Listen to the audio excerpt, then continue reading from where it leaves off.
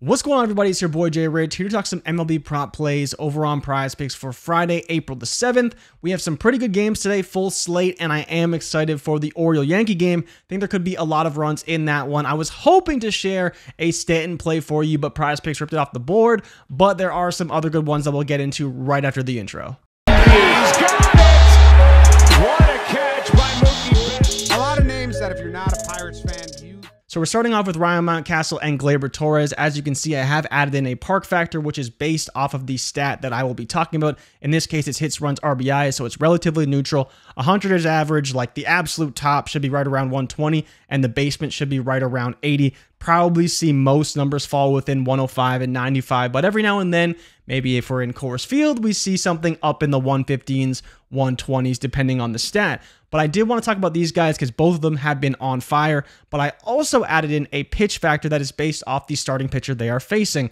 In this case, for Gleyber Torres, he has a massive edge over Dean Kramer, and that's because Kramer is not pitching very well on the season so far. It's still a small sample, so these numbers will change a little bit, but basically what this is telling you is that his fastball and cutter are getting hit hard, and Torres will be able to take advantage, and the same case for his sinker and his slider. So you're looking at these pitches and you're saying, how does Torres perform against these pitches, weighed against how does Kramer perform when throwing these pitches and the frequency that he throws these pitches, right? If he only throws a pitch 5% of the time, it's not going to factor much into the process versus his fastball, which he probably throws 50 or 60% of the time. That will be a larger part as to whether or not Torres can find success, and it's a great way to compare hitters and pitchers when they've never faced each other before. And so that's why I wanted to include this as well. As you can see, Torres is a 2.26 is a pretty big number. So you can see 2.26 there.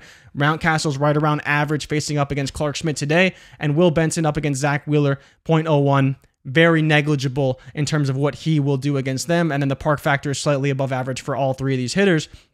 But in the case of Torres and Mountcastle, I do like their overs for hits, runs, RBIs at 1.5. They are both favored to go over, and they've both been very hot. And the biggest thing here for both of them as well is they will hit in the middle of the order, which means they have opportunities for RBIs. When you're hitting behind Judge and hitting behind Stanton, you will definitely have RBI opportunities. And same thing for Mountcastle. He's got some speedy guys who can steal bases ahead of him and other guys who can get on base. So there should be plenty of opportunity for RBIs. And that's why I've been really liking these hits, run, RBI props, because you only need a hit and an RBI. And if you're taking guys in the middle of the order, they should be favored to go over because there's a pretty good shot they can make that happen. In the case of Benson, he doesn't have a hit, run, or RBI on the year. I'm not expecting that to change against Zach Wheeler, who's been one of the best pitchers in baseball.